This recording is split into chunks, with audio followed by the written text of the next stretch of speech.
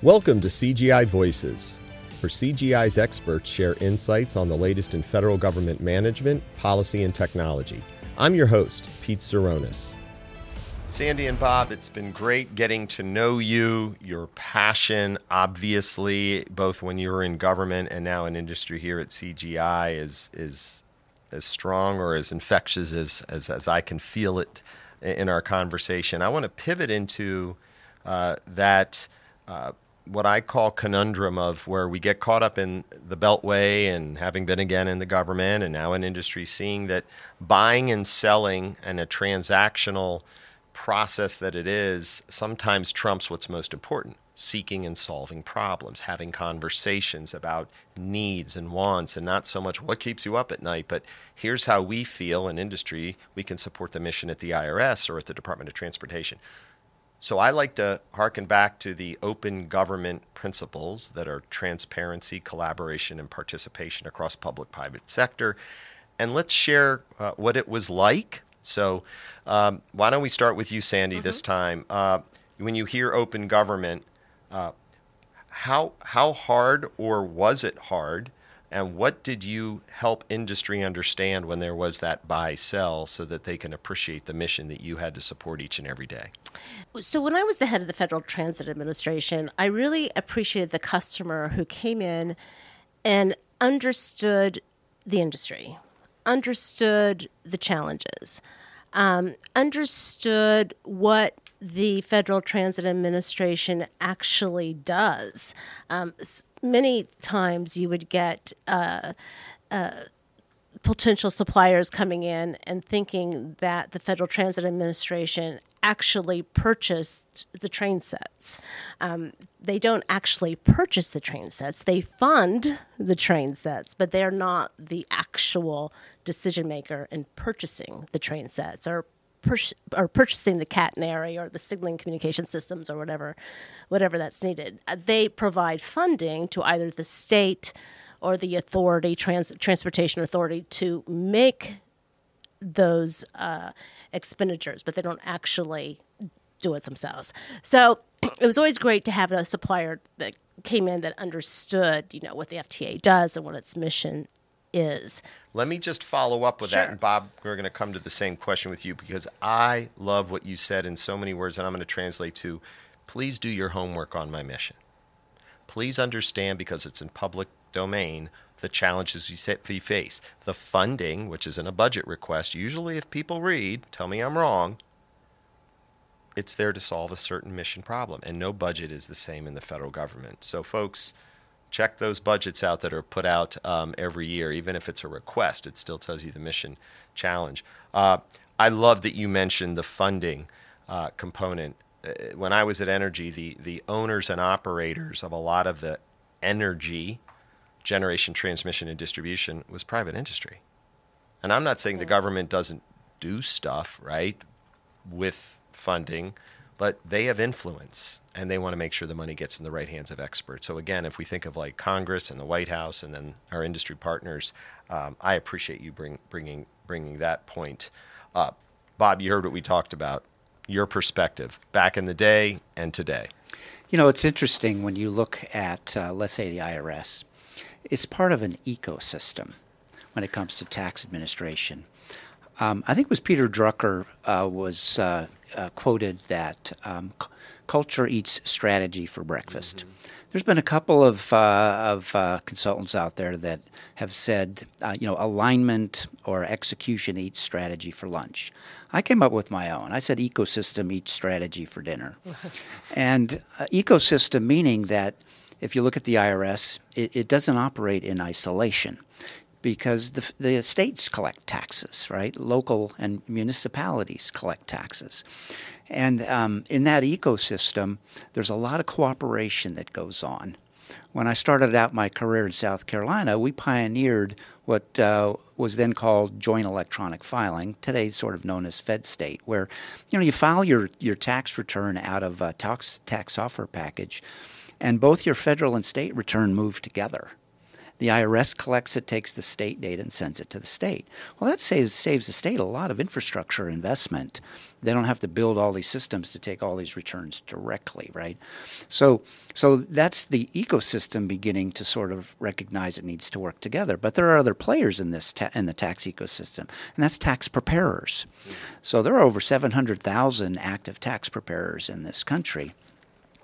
And, doing taxes for people. And over half the tax returns, individual income tax returns in this country, are actually filed through a paid preparer. So there's another key player in this ecosystem. And when the IRS builds systems and builds experience, it's not just the taxpayers, and I don't mean just individual, but also business taxpayers. But it also has to recognize, the role of tax preparers as representatives. And so it has to build experience and technology and solutions to address the tax preparers. So you've got states, and you've got the tax preparer community. You've got businesses. They're all sort of playing together in this ecosystem. And when you go to modernize, like I had the good fortune to crusade for the modernization of tax filing and payments, we had to really create collaborative mechanisms to get people to the table to understand and appreciate all the challenges. And it included systems integrators like ourselves, CGI, but it included tax preparers, and it included the states. It included representatives of individual taxpayers. To really ideate and imagine what that future could look like for purposes of then all of us sort of beginning to work together to address it. Now, the IRS, and I'm going to quote, enjoys a lot of oversight, whether it's GAO or the Treasury Inspector General or Congress or a lot of private sector sort of groups. But even though it enjoys oversight, back in probably the late 90s with the passage of RRA 98, which was the Restructuring and Reform Act for the IRS, you started to really feel a shift towards customer centricity. Even within the service today, they'll call them taxpayers, but there's evolution to embrace the notion customer. And what I think that indicates is that the IRS appreciates it has a taxpayer responsibility, but there's so many other stakeholders. And all of the stakeholders need to be sort of collectively recognized and treated like customers in the way that you render the service to them.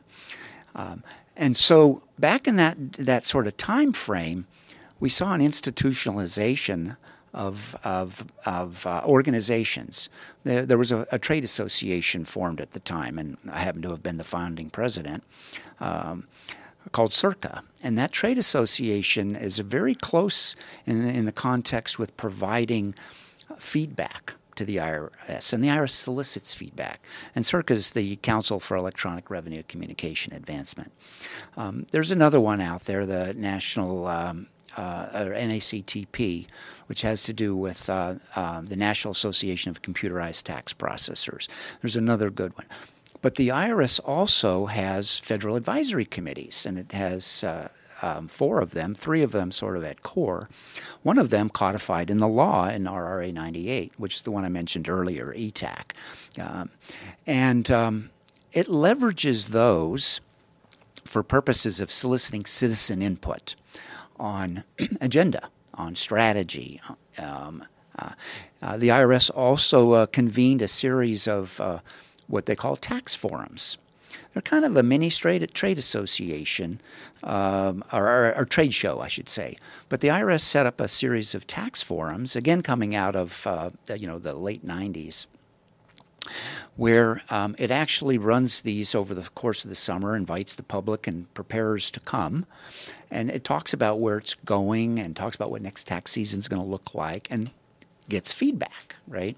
So the service has been, in spite of standing oversight, has been, I think, genuinely engaging and shifting, even if, as you said, Sandy, in the terminology it uses internally. because there are taxpayers, but there are tax preparers. There are states. There are other government agencies like SSA that it needs to exchange data with and so forth. So I appreciate that. And my next question, which is more direct to, in light of this, is you're in this unique role here at CGI. Your industry, you kind of still think like feds, if I may, because you are. I mean, I spent 25 years, I'm like, can't get the Fed out of me. I'm going to ask you in a minute, and we're going to start with Sandy, is what can government be doing better? What can industry be doing better to create that conversation? And it might just be, for example, don't just come in and think in 30 minutes I need to hear a PowerPoint. It might be do some homework and maybe have some specifics. But I want to emphasize one thing that I love that you said is this. The federal government, everybody knows who buys and sells, it's a slow burn. There's procurement, there's regulation. You don't just buy a tool directly from OEM. You have resellers and distributors. You have integrators and just this teaming that has to be involved. And I know that in your position here at CGI as a company, it's like you need to be that belly button. Obviously, you do a darn good job of it, and having folks like you is crucial, but also being able to synthesize a lot of the capabilities technology brings to the table to meet that mission. So I just want to emphasize for our audience that I valued integrators who actually could do that. And I loved working with, when I was a Fed, folks like you who used to be in the Fed. And again, great get for CGI. So thank you for that perspective on the partnership collaboration needed. But let's do that. And then we'll get into the visionary component here about the future, where we'll talk a little more about some of the cool stuff with data and technology. But Sandy, what can government and industry individually be doing better to create a more effective conversation? Yeah, I really appreciate the question because I think I have a really good answer for government, and that's have more industry days. They benefit both sides. The feds benefit and industry benefits. I know with COVID, it's been kind of put off. They were put off. It's hard to do them virtually. But now that we're past that, I just think they're really important. It not only is a good opportunity for industry to better understand the challenge and the problem that's needed to be solved, but it gives the federal side a sense of the type of industry players that are interested in solving the problem. So it benefits really both sides. And then from the industry side, not only do you get to meet the decision makers and meet some of the feds, if you will, you are also meeting with your peers in the industry, and especially in transportation. Usually the deals, specifically at FAA, are relatively large or very large. So you have to have teaming, and you have to bring on suppliers. And Industry Day is really a great way to get those introductions to meet the other companies. So I just think industry days are just really, really critical for the federal government to embrace. And they are. They're beginning to do that. I'd just like to see a little more of that. Yeah, I know. And there's a bunch of people there's never a shortage of industry days, events, get-togethers. Every agency puts them on. But I'm translating what I heard is even when you have that perfect environment, credibility, authenticity, integrity is very important for that fostering of a partnership to ensue. So absolutely, it's both sides can do, I like to say, a little more effective job and value that time because you may not get another meeting for a while. I always say it's not about the darn meeting. It's go prepared to learn and, as you said, Bob, in many cases, listen and just ideate with that potential customer. Go. That's a good point. When I was serving, my door was always open. Especially to those that wanted to come in, really understand and appreciate mission and strategy.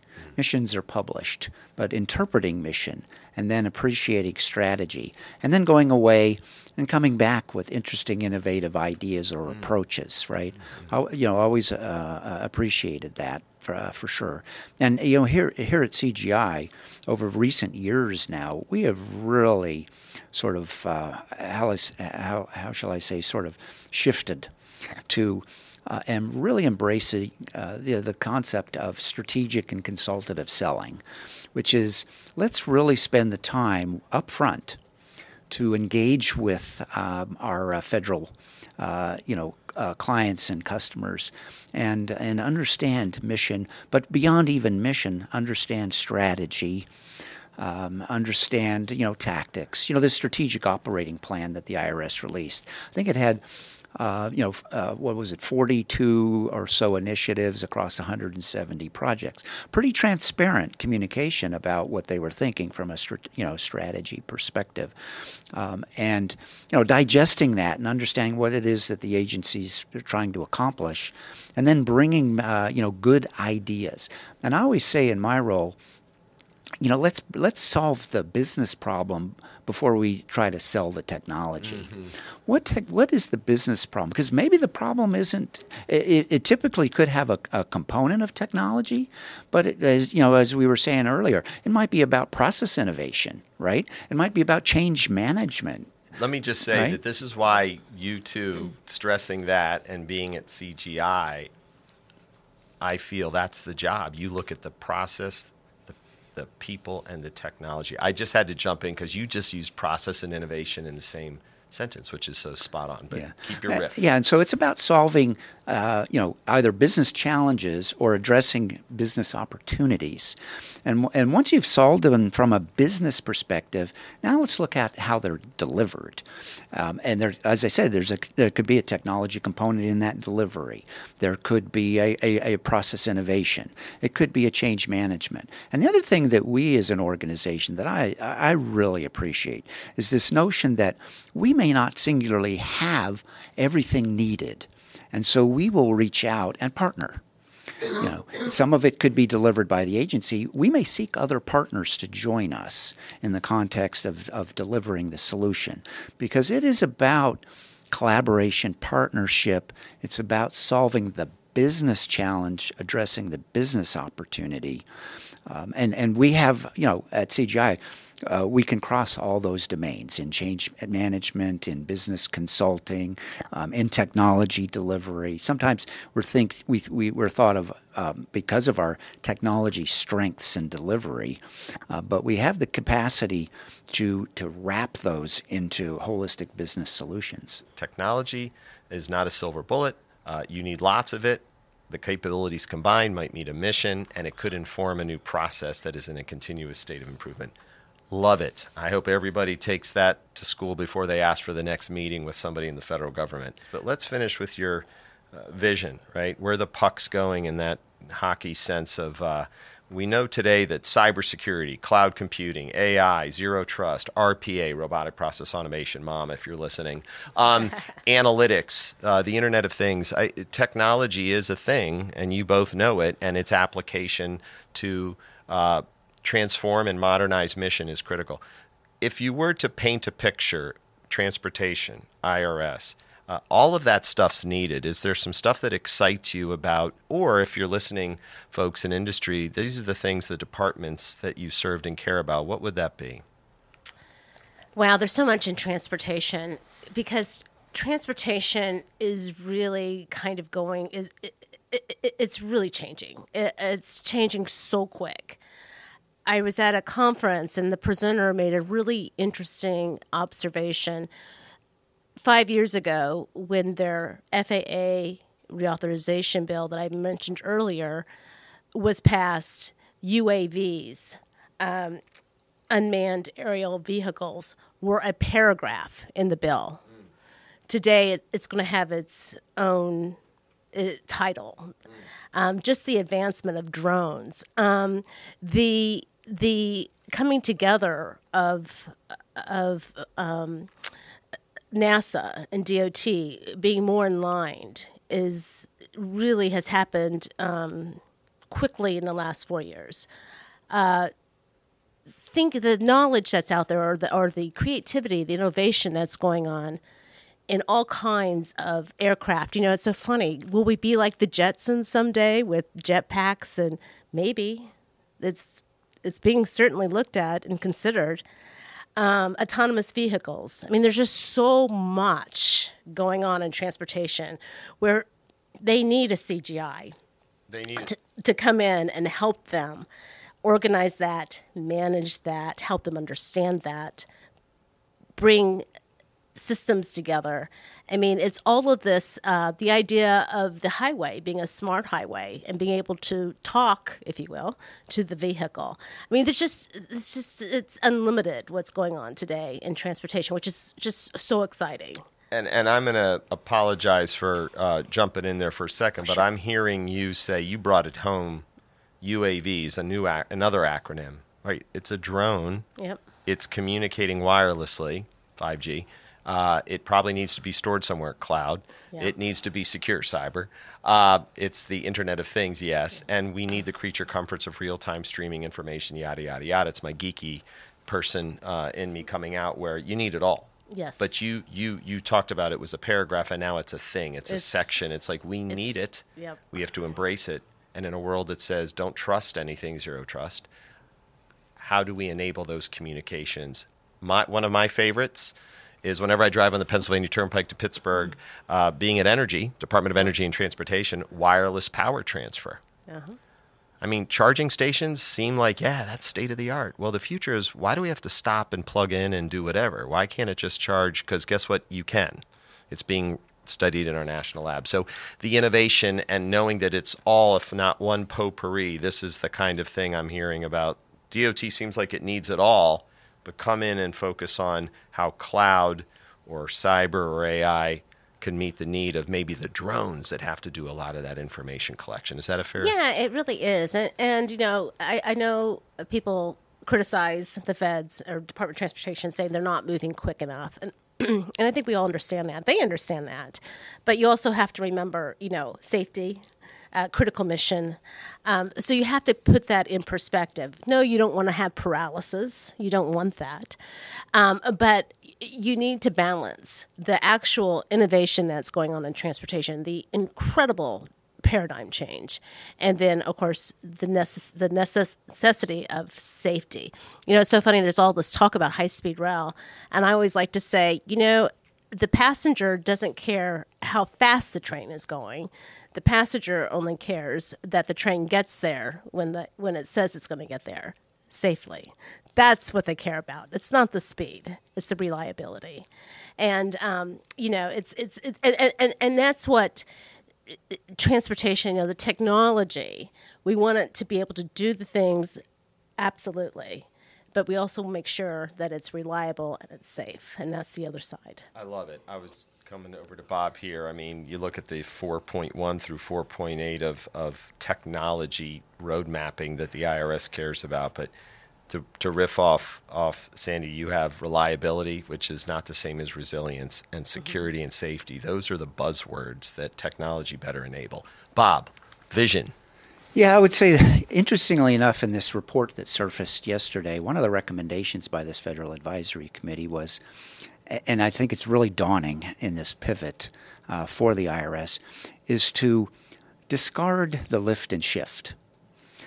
It's not a case of, let's take what the old system is and just put it into a new language, right?